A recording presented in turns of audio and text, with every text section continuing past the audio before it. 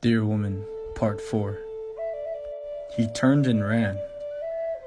Looking back, he saw a deer standing where the dear woman had been. It was a female black tail, with a dark stripe across its face. The deer lowered its head to charge. The young man put an arrow on his bowstring and raised his bow to take aim.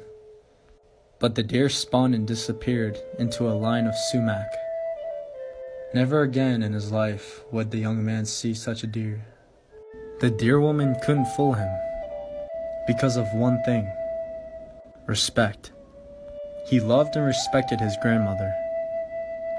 One thing is for sure: you're never too old to remember the things your grandmother has taught you.